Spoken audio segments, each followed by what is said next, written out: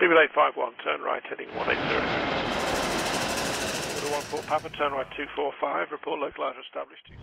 It's been a hectic past 24 hours for Boeing. However, before I do get underway, there's actually a new episode of the DJ's Aviation podcast now streaming on platforms if you are interested.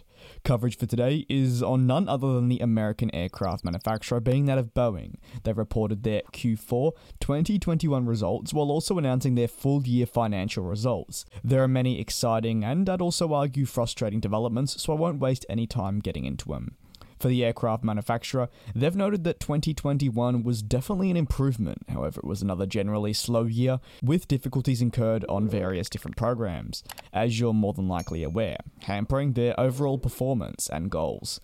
As a result, they reported a net loss of some US $4.29 billion for the calendar year of 2021. Ultimately, this is a reduction on 2020's loss, which means it's undoubtedly an improvement. Losses for 2020 were recorded at some US $12 billion, so that's a significant change of around about $8 billion, and highlights not just differences for numerous aircraft programs, but the industry's slow recovery, having numbers greatly improve over time. Namely also the return of the 737 MAX, with production resuming in 2021 alongside deliveries and several airlines not just putting their faith in the series once again, but having it return to the skies has impacted Boeing positively, something for 2020 they were unable to say the same for. For the Boeing 787, that's namely where the most difficulties came into the scene for the American aircraft manufacturer.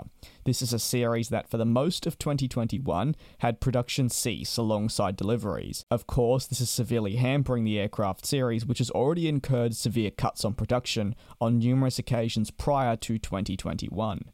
Deliveries of the 787 will still at this point be likely months out, and this is with thanks to reports from Reuters, Bloomberg, and many others. And of course, it being months out is still wishful thinking. We know how things go within the aviation industry. It's very easy to say that something will be ready in 3 months, and it very quickly stretches to 7 months. This can be especially noted when it is a fix for an aircraft that is currently technically grounded. However, at the moment, they are working on this. 2021, I guess you could sum up, was a challenging year for Boeing, but they remain optimistic for their 2022 outlook. For them, they saw 2020 as the lowest of the low, 2021 was definitely a rebuilding year, and now for 2022, they believe that the initial stages of the calendar year will be focused on recovery, but by the middle of the year and towards the end, they'll have the 787 back, more progress on the 777X, with production also increasing on the 777s, and of course they'll hopefully have welcomed in significant new orders for their 777X freighter venture, which was confirmed yesterday to now be on offer to customers, similar to the route that Airbus went down without a proper announcement as of yet, but we're still waiting for that official word through a press release or something of sorts. On top of that, Qatar Airways will likely be ordering the 777X freighter sooner than we all know it. What are your thoughts on Boeing's results? Let me know down in the comment section below. Thanks very much for watching. Do take care and be safe. Subscribe if you're new, and I'll see you tomorrow for another video here on the channel.